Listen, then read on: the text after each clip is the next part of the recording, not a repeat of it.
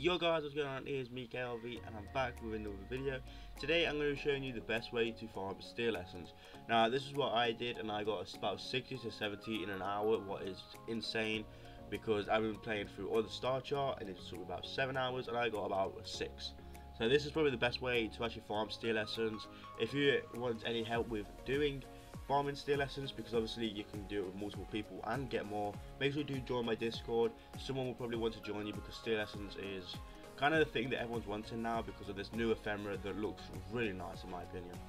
So before the video starts, I do want to say we do have a giveaway going on for this month. If you do want to know how to join it, there'll be a little annotation on top of the screen right now. It's probably on the left or right of the side of the screen. So let's get to the video. So now to farm steel essence, I really recommend having a resource booster and a resource drop chance booster. Now I got the resource drop chance booster for free from I don't know, it was some hard mode thing that I got it from.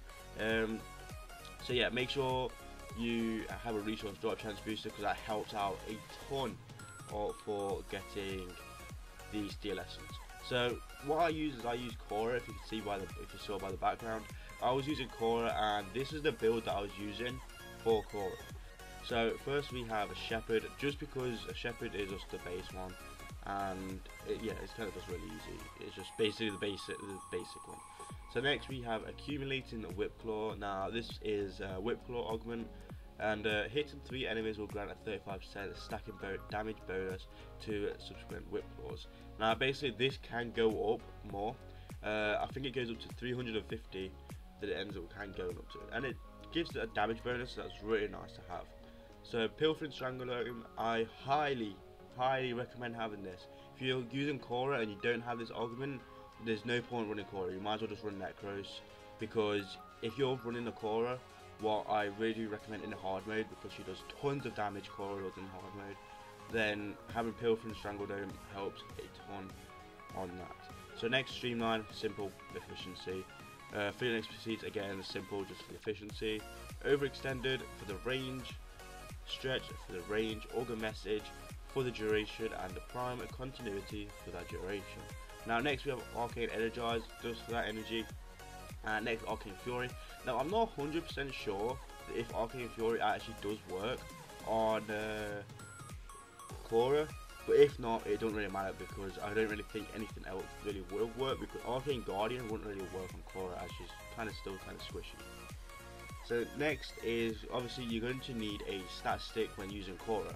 So now this is the stat stick that I use. If you don't know what a stat stick is, basically it's just a melee that is just pure damage mods, and basically that's it. Like you wouldn't have like Prime Reach or Prime Fury or something like that, it's just pure damage mods. So here we have is Blood Rush, Condition Overload, Sacrificial Pressure, and Sacrificial Steel. Now you don't need Condition Overload, but it is really good to have, because even though Whip Claw is more likely just going to be one shot on him anyway when you get to that 12 times combo multiplier, sometimes when you get to the about 1 hour mark, they can start to like take about two hits. So next we have Organ Shatter. Now the reason why I put Organ Shatter is because I didn't really know what else to put on here, because I already had a kind of a good build down. Most of all this stuff is like Reach and True Steel and all that, but I've already got Steel on here, and there weren't really anything that I actually needed on here, so I put Organ Shatter, and it kind of did help out a lot, because we was getting about 500,000 damage on the red crits, so that was really good. So next we just have our stats mods, and we had Gas was infested, and Gas actually helped out a ton than Viral. And the reason why is because Gas obviously lets out a gas cloud, and if you got decent damage on that, that can do loads of damage. And I was getting about 64,000 on the gas clouds, so that was still kind of decent. So, and then also Molten Impact. Now, if you do have the 6060 mod for the Molten Impact, you could use that. I personally didn't, but that's fine. I just used the 90 one. So that's basically the stat stick that I used, and let's show you the map that I used. So now, what I did, I was on Sedna, and I was on this map right here, Amana. Now Amana is basically an infested mission, probably the most easiest one to do. That's why I recommend doing this one, because one, infested is easy to kill, and two, it's just extra resource drop chance as well that I'll be stacking on, so it's nice. Now I do want to say, when you're using Cora, do be careful. Cora is really squishy when you get to that high level enemies. So when you get about to like 1 hour again, like I said earlier, she will get quite kind of squishy and can get one-shotted by the ones that just like pull you. Now I did get one-shotted like twice while doing this, so you do gotta be careful. Make sure you always have your Pilfering Strangledome always up, because if you don't have it up, then majority of the time they are going to be like pulling you in because they're not getting like attached by it. So make sure you always have this up. Make sure you're always looking at your time on it. And yeah, basically that's it. I hope you guys did enjoy this video. Make sure you drop a like and subscribe if you did. And yeah, see you guys later. Peace out.